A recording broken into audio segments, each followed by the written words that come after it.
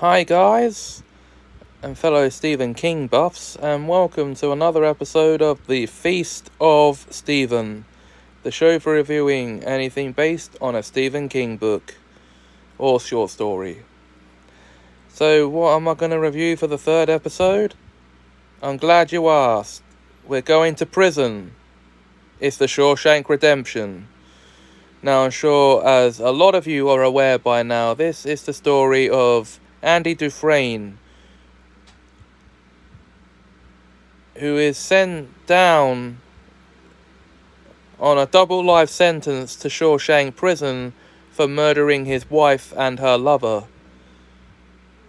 All the time while he's in there, he maintains his innocence, while also becoming friends with Red, a fellow inmate also in for murder, and eventually all the other inmates as well. And as long as this guy maintains his innocence,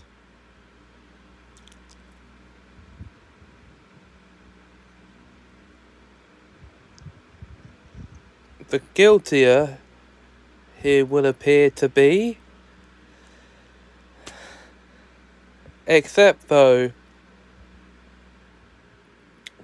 for when he escapes, and then it turns out he actually was innocent after 19 years in the lockup.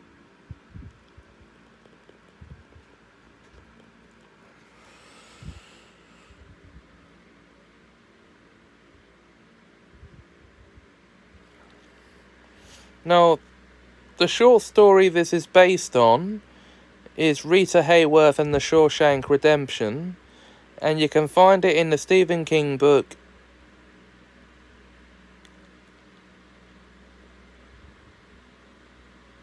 Different Seasons.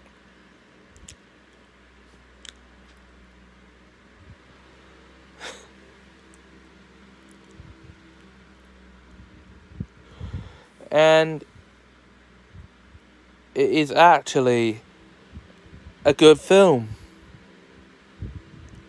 Okay, yeah, I'm not just saying that to please you. I actually did enjoy it. With a cast led expertly by Tim Robbins and Morgan Freeman, and directed by Frank Darabont. So, yeah, there you go.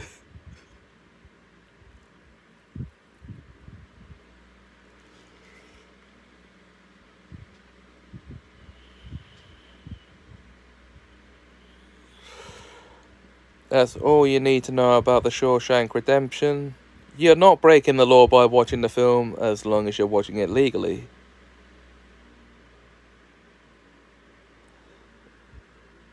Until the next episode, guys, where I'll be talking about a different kind of Stephen King story adapted to the screen. Until then, thanks for watching, and I sentence you